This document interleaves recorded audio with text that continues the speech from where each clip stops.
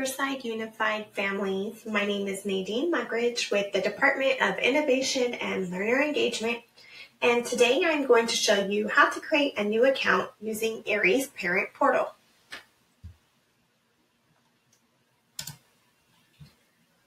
To create our account, we need to visit the Riverside Unified School District's main webpage at riversideunified.org.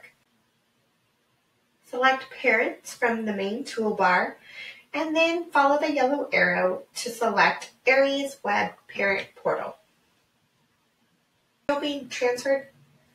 Once you've selected the Aeries Web Parent Portal, you'll be directed to a page that looks like this. Please click here to log in to the RUSD Parent Student Portal. To create a new account, you will need to select Create New Account. Once you've chosen to create a new account, you will need to identify your role as the parent or guardian, then click Next. Please enter a valid email address in order to proceed, along with the password you would like to use. Once you have entered a valid email address and a password, please click Next. You are going to receive an email that will validate this address to tie it to the account you're creating.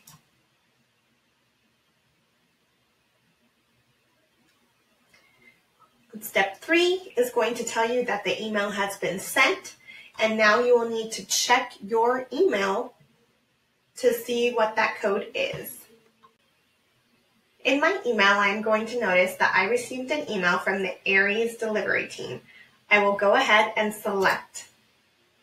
And I'm going to see that there are a few things that I need to do here before I can continue on the Aeries Parent Portal.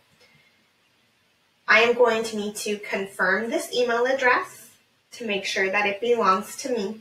Before I click on this button, I am going to want to come down here to where it says email code. I am going to want to highlight, select, copy by either hitting Control-C, Command-C, or right-clicking and hitting copy. And then I'm going to hit confirm this email address. Once I hit confirm this email address, it'll tell me thank you for confirming, and I will need to go back to the login page, back to the sign-in once you've confirmed the email address, enter your email address, and hit Next. The password that you entered when you created the account, and click Sign In. Now we have successfully created our parent account.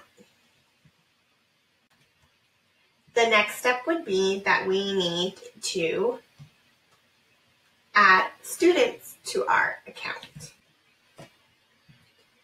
So I would click Change Student to drop down to Add a Student. In order for me to add a student, I am going to need a couple pieces of helpful information. I am going to need their student ID or their lunch number. I will also need the student telephone number that is currently on file with the school. And lastly, I will need a verification code. If you do not know what telephone number is on file, you will need to call your child's school and speak with the clerk to ask what phone number is on file. In addition, if you did not receive a verification code, you will also need to contact your child's school to get that code. All codes were emailed out by principals at the start of the school year. If you did not receive your code, it is very important that you call your school's site to make sure to get that code.